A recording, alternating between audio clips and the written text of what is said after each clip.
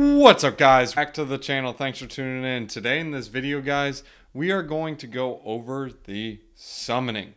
This is in DeFi Kingdoms. This is going to be a guide on everything summoning. It's going to go over the Shavas runes. It's going to go over what you should raise, what you shouldn't do. It's just going to go over a bunch of different things. It's basically summoning 101. So if you guys are interested in DeFi Kingdoms and interested in gaming this system or doing well in the DeFi Kingdoms game, this is how you're going to do it with summoning. So a couple things you need to know is in this article. I have little handy dandy notes here so you guys can see this. But the biggest thing you need to know are the stats. What are the different stats? Well, if we go to the DFK Tavern guide, these are the different stats that you have. Say, for example, you have a miner. Well, what you want to do is get a guy that's strong with strength and endurance, or a gardener with wisdom and vitality, foraging with dexterity and intelligence, and fishing with luck and agility.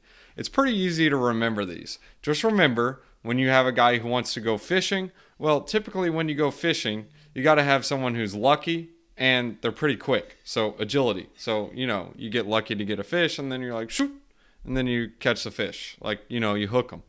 Now, foraging would be dexterity and intelligence. Well, first you got to be smart to make sure those berries are not bad. The ones that you pick, like, in the Hunger Games where they had the blackberries or whatever and the person ate the wrong ones and died and so on. And then you got to be good with dexterity, which is good with your hands because you don't want to crush the berries because it gets everywhere. Gardening, you want to be smart. You want to know that an apple seed makes an apple tree, not a pineapple seed making a apple tree type of thing. And vitality, because you can think of it like the sun or plants. They have a lot of energy, so bright, energetic, good. And then mining, of course, you got to be strong and have good endurance. So something to understand with that. Now let's go ahead and go over the breakdown.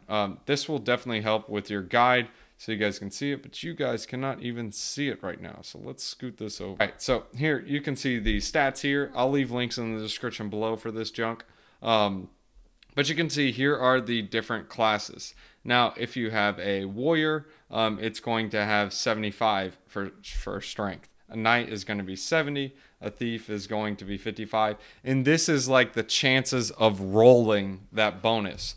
So I'll explain it later in this video, but basically when you're using the summoning, there is one guaranteed stat, and then other stats are, well, just a luck of the dice. It's rolling. This is for the basic class. For the basic class, there are no bonuses. Let me go ahead and show you the bonus breakdown so you guys can see. The common gets none. The uncommon gets +1. The rare +4. Legendary +7. And mythic +10. So the common doesn't have any guarantees. The uncommon gets 1 boosted stat guaranteed. The rare gets 4. Legendary is 7. And mythic gets 10. I'll explain that later in the video, but let me just show you what it looks like real quick. Let's use this hero for example so you guys can see. So this is how the summoning will work. If I want to choose a stat bonus, I'll select which stat I want bonus, and then I'll choose 2 stat seeking Gaia's Blessing, which is going to be the random rolled ones. I'll do this later with another card to show you, but I just wanted to show you this general layout. This is how the summoning works. And of course, it all depends on the hero type. So if I want to have a greater chance of getting good strength, I want to use a warrior that has a chance. Because if I choose one, like say for example, I choose the wizard to upgrade his strength, there's a 30% chance that I'll get it and a 70% chance that I just won't get it. I'll leave this guide so you guys can scroll through and see what the chances are that you'll get it. But this is just a quick overview for it. So we'll put that back. Now let's go ahead and go over the next part, which are the runes. Now the Shavas runes, they're going to be different for leveling. So say for example level 0 to 1, there are no costs because you're just level 1, it's whatever. Now level 1 to level 2, you're going to need 1 rune. 2 to 3, 2 runes, and so on. You guys will see the runes pick up as the higher levels you go. And of course you have the 0.1 for the jewel cost. Now when you're leveling up, keep in mind you'll always get +1 stamina, and stamina replaces after meditation. So the best thing to do is go ahead and send your guys on a quest right before the meditation. That way you'll just be able to quest double time. So why not? It's free questing. Now, there are different costs. When you get to level 10 to 11 through 20, you can see there are different runes. Now, these runes do different things. I'll show you guys the list of the different runes so you guys can see what it's talking about. So here are the different runes. You're going to have the Shavas, Moshika, Ashia. There's a bunch of different runes, but a lot of them have the unknown effects. So right now we're going to be using the Shavas. The other ones will come later. And I want to go over this with the stats real quick so you guys can see it. The mana points, these are going to be used for casting spells, using skills, etc. So when this reaches 0, you have to use a potion to recharge. Now, how do you get these potions? Well, it's going to be with items in the game. And if we go ahead and look at the handy dandy notes, I'm going to be going over the items in another video. Same thing with the hero's value. I'll be going over that later. So yeah, that was kind of like a hint. Stamina is going to be used for like quests and so on. You can pay jewels to increase your stamina as well and recovery rate, or go to the inn. That's pretty interesting. Let's see what happens and comes out of that. I'm pretty sure the inn's not out yet. If you want to understand what an inn is, it's similar to like a hotel. And then you have strength, which adds multipliers to various actions, physical attacks and skills. Then you got dexterity, less for defenses, more so for modifying attack damage for certain weapons. So basically increasing them. Then you got agility, vitality, and so on. Agility is going to be like the times between heroes' actions. So similar to like Pokemon or... no, it would be similar to RuneScape. So in RuneScape, if you used a rune scimitar, it would attack much attack much quacker than a two-handed sword, because the two-handed sword would take like 2 or 3 times as long to attack. So basically, you'll get more attacks in with higher agility. Vitality, this is basically impacting HP growth, so it'll add benefits from recovering from certain attacks. Endurance adds to defense and increases resistance, so basically makes you better at defending.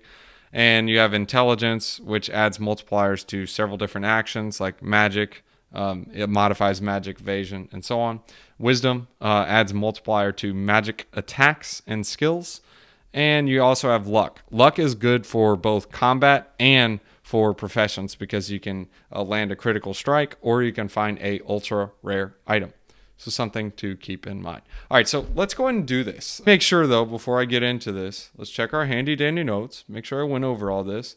I went over the stats. Oh, I didn't go over the strategy. Well, we got to do how to do it. So the strategy is this. Say, for example, I have a pirate. Well, what's a pirate good at? So what we need to do is go into the all-in-one DeFi Kingdoms. Okay, all-in-one DeFi Kingdom guide. It's on Tavern. I'll leave a link. Pirate, the best thing it's going to be good at is, well, yeah, mining, strength and endurance. Right now, the pirates kind of sucks. Sorry, pirate, but you kind of do. I would rather have a paladin and level up my paladin and give him strength and endurance for mining, because, well, strength and endurance for mining make him a really good miner and make me some money. So strength and endurance is one of those things like, yeah, it's great, or it's not so much. Well, the reason I say that is because strength and endurance is going to suck for foraging, but strength and endurance will be good for battle, and it'll be good for mining. So it all is like a win-win, lose-lose type of thing. And they made the game on purpose like that, so you have to get different heroes, which is genius in my opinion.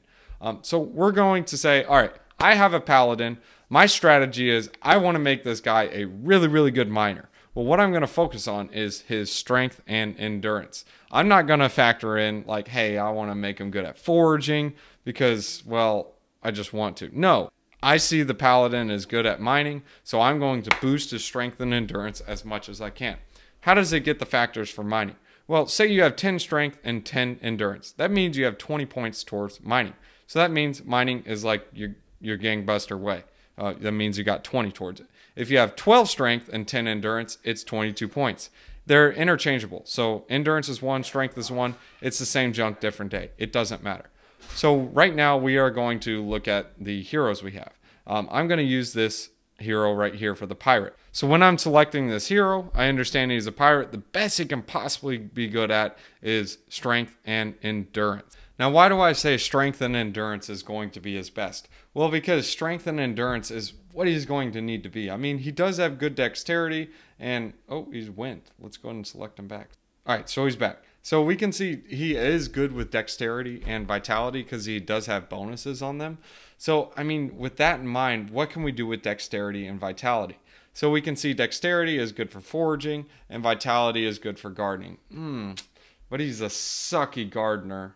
And he's okay at foraging, but I'd rather have him as mining because his strength and endurance is 17 points.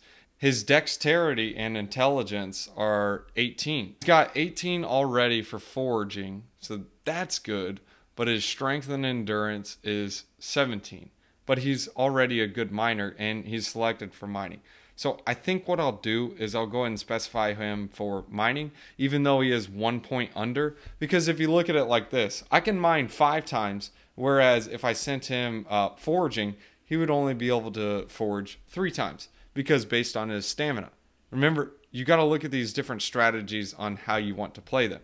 So what I'm going to do is I'm going to boost his strength and endurance. Right now his endurance is kind of weak sauce. I do like how he does have some good luck. So luck is always something good to boost because it increases your chances of finding rare items. So you can find rare items when you're mining as well. So we are going to do strength and we are going to do endurance. Well, it's actually going to allow us to do 1.